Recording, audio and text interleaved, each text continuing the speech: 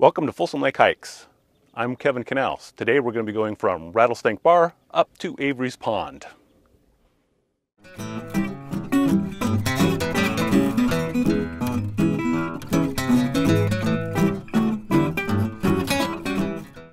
The hike from the Rattlesnake Bar up to Avery's Pond and the PG&E Newcastle Power House is about 3.5 miles round trip.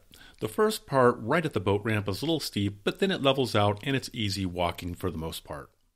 Rattlesnake Bar was a thriving gold mining town back in the 1850s until it burned down. There was the famous Rattlesnake Bar Bridge, or Gwynn's Bridge, that went across the North Fork of the American River right in about this approximate location that connected Placer County with El Dorado County, and was a lifeline between Auburn and over to Cool and the other gold mines in the area. The trail up to Avery's Pond begins right at the boat ramp at Rattlesnake Bar. It'll be onto your left side. You'll see it and you just start walking on it. The first part is a little steep once you get up the hill. Then it'll flatten out. The trail is single track, so it's not as wide as that Beals Point to Granite Bay trail. There's a couple different trails out here going to Avery's Pond from Rattlesnake Bar. If you ever get lost, look for these mile markers. That means you're on the Pioneer Express Trail and you're on the right track. You might notice a big ditch next to the boat ramp at Rattlesnake Bar. That is the North Fork ditch, which was built in 1855 to deliver water all the way down to Beals Bar and all the way down to the American River. Abandoned in the 1950s when Folsom Dam was created, it was no longer needed.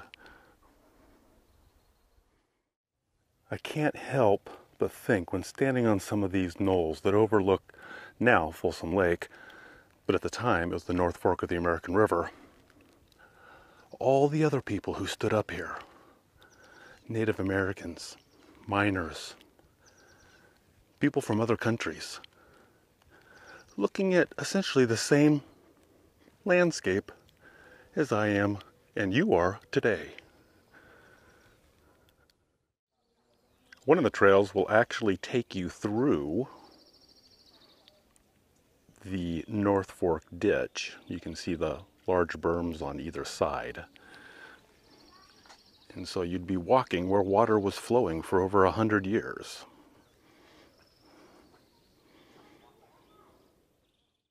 Yeah, there are many hazards out here on the trail. One of them you wouldn't think, but this poison oak hanging over. So make sure you watch your head, watch your hat.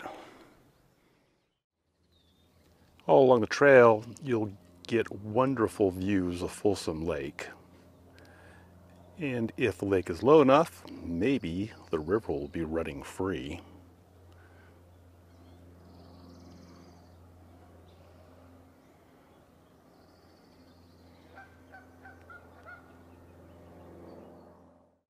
And occasionally you'll come to a bridge that the Parks Department, Folsom State Recreation Area, has put up to cross a steep ravine. Horses use this bridge as well, so you may have to wait for them to pass. This bridge actually crosses the North Fork ditch as it's coming out of Avery's Pond. Once you cross this last bridge, you're almost there. Avery's Pond was a mud settling pond on the North Fork ditch. Water came in and just kind of sat here and let the mud settle out before it continued on south, because this was actually drinking water for many people.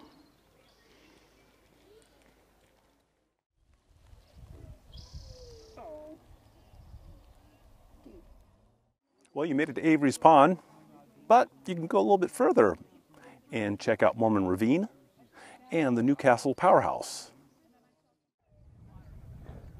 Before there were families frolicking at Folsom Lake, before there were the gold miners tearing up the riverbed in search of placer gold,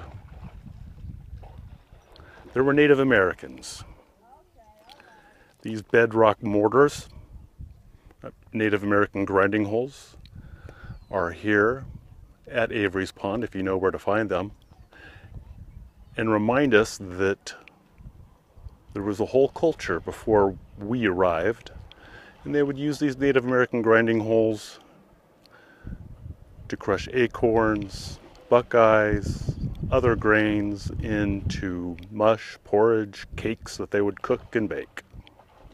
Subsistence, survival, right here on the American River, now Folsom Lake.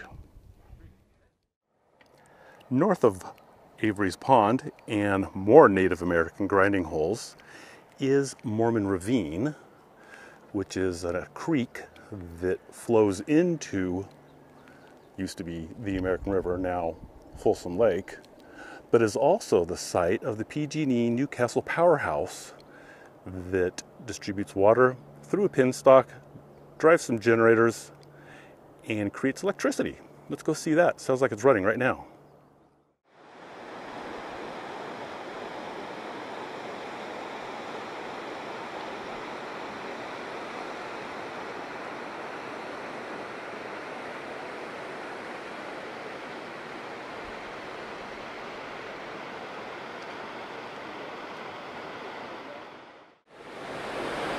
The Newcastle Power Plant discharging water from the turbine that dumps into it. If we continue down this road, does it wrap back around to Rattlesnake? Which road? This one right here? Oh no, this goes up to Auburn. It goes up to Auburn? Yeah. Awesome. Thank you. You're welcome. And the powerhouse is putting out water. This is the outlet into Mormon Ravine. It is receiving its water from the South Main Canal up above. And there is the power plant, and the penstock comes right down into it from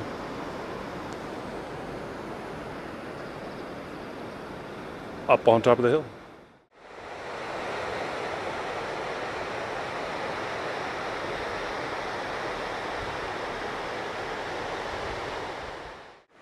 Mormon Ravine.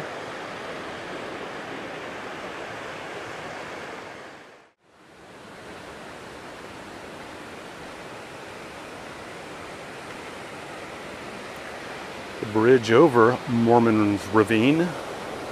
You see, even though there's a lot of water going down the Newcastle Power Plant penstock, there's still a lot of water coming down Mormon Ravine, which is fed by, I believe it's called the South Main Canal.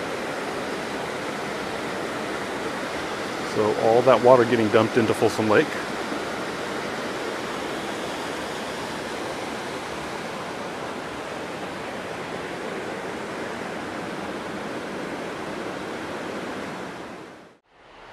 There is an informational kiosk on the North Fork Ditch and the Newcastle PG&E Powerhouse on the trail, and it is right at the location where the North Fork Ditch had a large flume that went over the Mormon's Ravine, to the other side.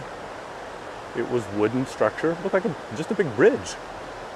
Of course, that was all torn down with Folsom Lake, and most of the remnants were destroyed when PG&E built their new powerhouse. I hope you've enjoyed this short video of the hike from Rattlesnake Bar up to Avery's Pond and the PG&E Newcastle Power Plant, with some of the history that's along the North Fork Ditch on the hike. If you've enjoyed this, please share it with your friends. I'll see you out on the trail. And for Folsom Lake Hikes, I'm Kevin Knauss.